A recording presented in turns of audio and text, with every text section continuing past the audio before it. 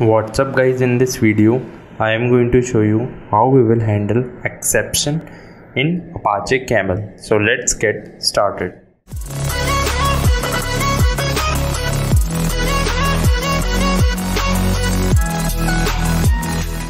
Now let's hop to our repository. So this is my repository like this. So Apache Camel inside rdtech.in.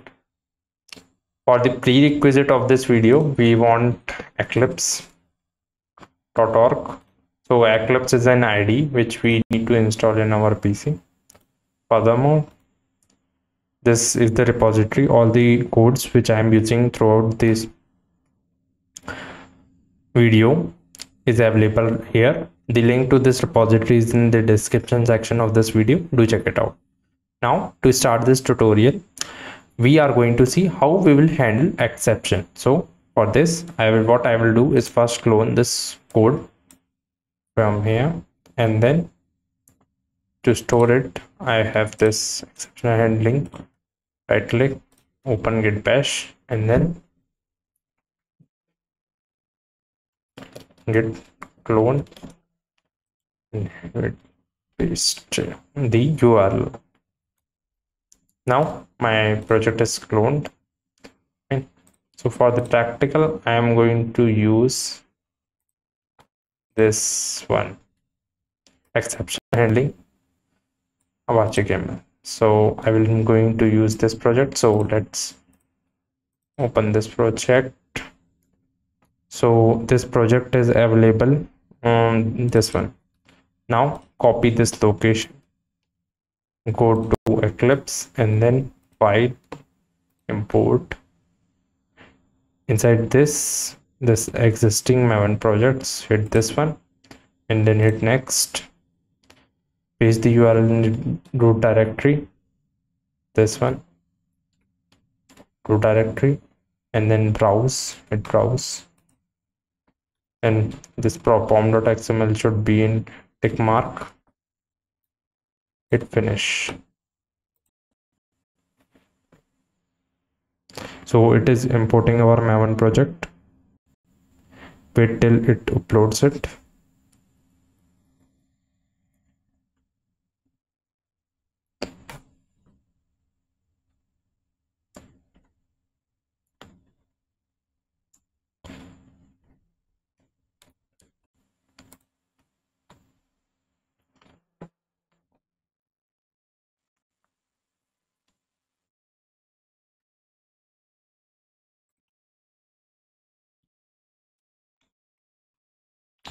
Now let me open my pane. So wait for this to be imported.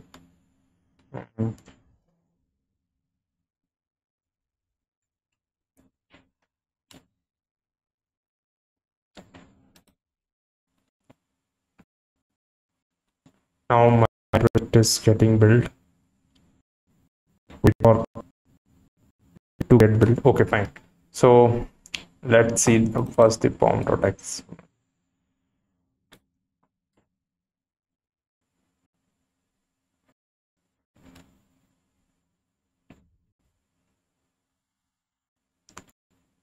Okay, so these are the dependencies like this. These two dependencies are not required JSON for this tutorial, but this DevTools and the Camel plugin is required. This one, down the Spring Boot starter. So I will close it right here and get this into this Java, and let's first see our routes. So the flow of application. So the flow of application is like the previous one. Let's comment it, this one. Control Shift \. Okay, so this is the flow of application. So what I have done new is if you haven't checked out my previous video on reading a CA using Camel, you check it out. So this is the extension to that previous post. So link to that post is in the description section of this video. Do check it out. Now this from what I have done is added one processor. I did this one. So what it will do is it will act through one exception which I have implemented using custom exception using exception class, right? And I have thrown this exception and printed exception thrown. So what it will do is this processor will throw me one custom exception, right? Now what we have to do is handle this exception. So for this we will see later in this part of the video. So let's see what is happening right with the code, right? So what it is doing is picking files from file slash input. That is my input directory. Input is there, input is here. Now there is no file in the input, so I will put one file. So now there is files, we'll put them output input, and now let's take file. Okay, now what I will do is run this application. Make sure this component is not cleared, fine, it is not commented. And so what I will do is right click and then run as Spring Boot app.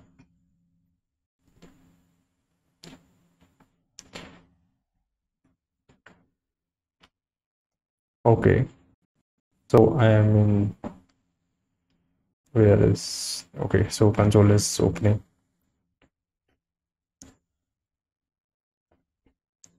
This one, okay, so it is starting. Yeah, completing initialization. Okay, processor, file, bill delivery, exception caught. Thing else which we have to see, we want this message, and exception thrown, it should be thrown. So what I will do is I click here and find message exception thrown. This is our message logged here, right? So this exception is thrown and we are having, because we haven't handled this exception, so we are, this message is unable to get delivered, right? And this one is also message history is also disabled. For this we will see this message history and what is it in our next video, where we will discuss about JSON path. For this video I am not telling about this one, right? So this message is not getting failed delivery for message, that means files are not delivered, right? And you can see from here that this one, if I refresh it, this file is right here, right? So the two method for handling exception is number one is this one. Number one method is like do try one, do try, right? So the problem with do try is that it is only for one round. That is, if you want to configure for more than one route, then you have to apply more than one do try expressions, fine. So this one is only for one route, fine. Now the second which is available is exception, on exception block, on exception block. So this on exception block, what we can do is there is one exception, so it can handle multiple routes, multiple routes. Now it can handle multiple routes. So I will click here. So this is the diagram. And the first method is this one, right? And the next method to do so is this one, right? Now let's draw one line between them. Okay.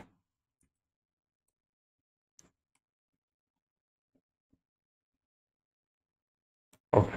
So these are the two methods which are quite available with us on this do try. and another is on exception, right? So let's see all those methods. So in the first method, to do, let's get into a route. And since our application is not running, I will clear the logs, and I will comment this one out, my previous code, control shift and this. So this one is commented right here. And now what I will do is uncomment this code, this one, right? So control this one, and then so what it is doing is it was picking file from here like this previous one, right?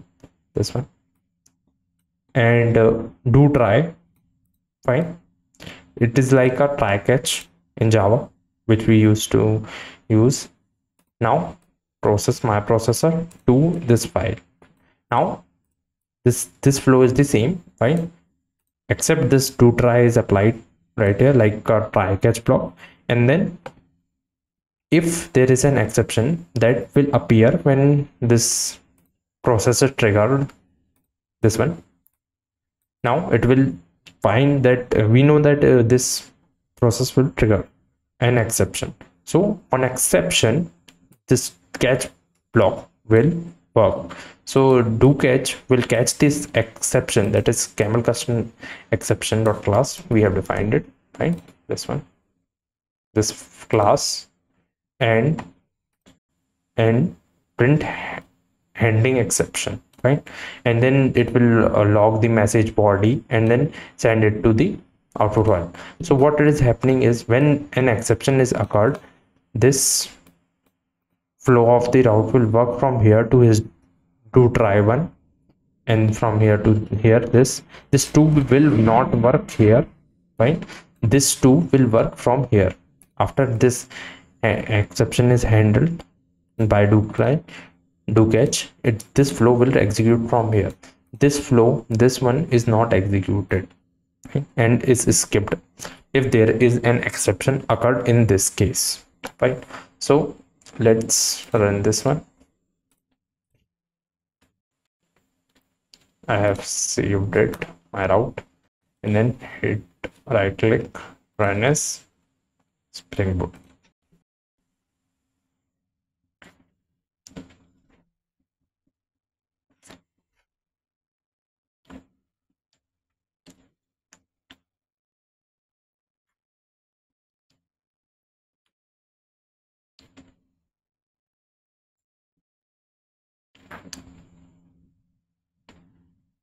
Now see this content of the my file, fine.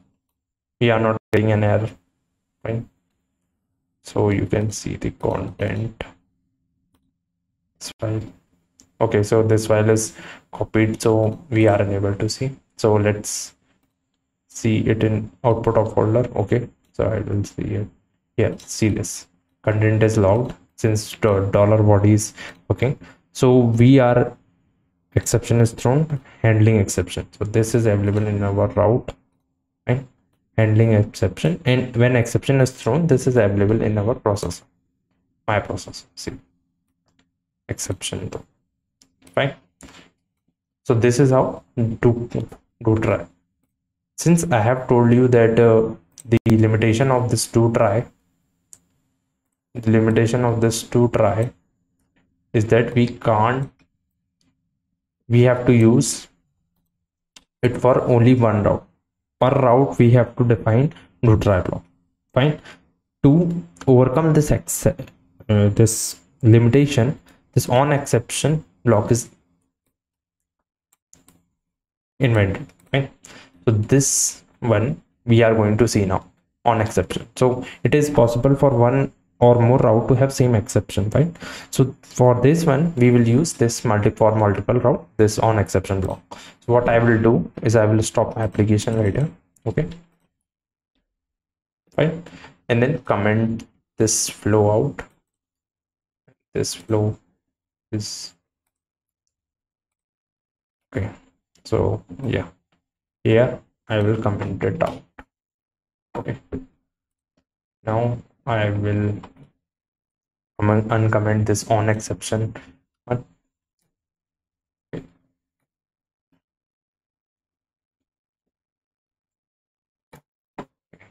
Now this one is uncommented, and also on exception, so this route should also be uncommented.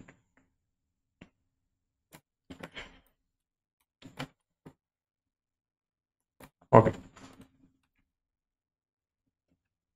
so we have uncommented our route, so this one needs to be uncommented also. See, now we are getting no error. I think what is the error now? This on exception is also commented out. See this.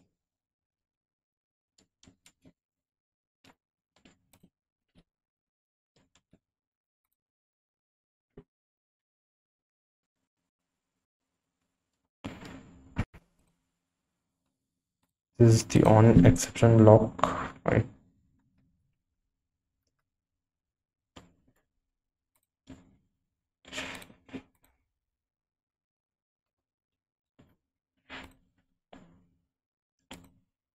What is the error? It's okay. So this is my on exception block, and this is a comment, right? So this is my comment, and this is my comment for this block, and this on exception blocks start with on exception, and this is the exception which is getting entered. So I just have to paste the routes right here. I don't have to worry about trying do try. I don't have to worry about every time the exception of this is occurred, it will be handled like this. So all the code is same as this one, but we are throwing exception here, fine. And then this exception, instead of going through this whole one, it will directly pass this flow to this on exception. After this, handling exception is printed and this body is logged, and then file is sent it to output, right? Handled is true. So this is the whole flow like the previous one. Now let's save this one flow, and then right click, run as Spring Boot, fine. So this my app is running right now. Yeah, now we have to input one file. So what I will do is I will paste this file, previous file here only. Yeah, see this exception thrown, that this one will throw the exception. This my processor will throw the exception right here. See this, right? And here now since my try block is do try block is commented, so this one is handled by handling exception, this one, fine. And then receive the body, receive body, then body is locked, that is this message, okay. Whole message, and the file is directly sent it to output directly. So refresh it and you will see it in the output directory, fine. So this is the whole workflow. You can do it this for properties also, right? See this, now properties is also, see this props also. Now let's refresh it. Okay. So these are files which are available, which I have sent, and these are also locked in, right? So I will close this one process. So this is how we will perform exception handling in our Apache Camel. Once again I will revise you. There are only two methods, which is do try one, which only takes one route.